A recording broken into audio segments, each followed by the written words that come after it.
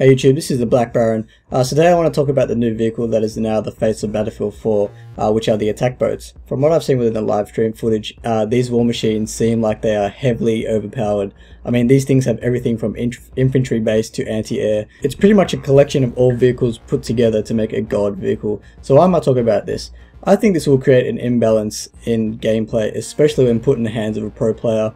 So this is the topic of this video. I want to focus on what you guys think about the attack boats, and will they be annoyance in Battlefield? Will they be the new annoyance vehicle in Battlefield 4? From what I've seen, definitely. One of my main reasons being because the attack boat is not an offensive type weapon as it is made out to be. I can already see it being a heavily defending camping vehicle because of its effectiveness, really. Now, I'm not saying it's a bad thing. Playing defense and camping is a proper military tactic in both video games and real life. However, I can already see players abusing the sheer power of these things. I've even seen it in live stream at Gamescom, so we'll definitely see it in the beta and the final build.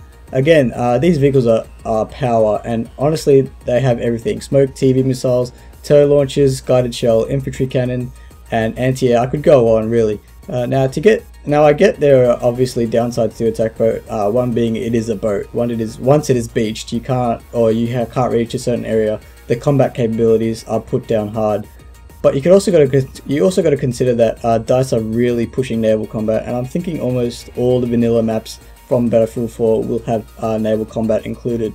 Not to mention the Naval Strike DLC coming in the months to come after the release. So my point is today, do you think the attack boats will become the most overused and overpowered vehicles in Battlefield 4?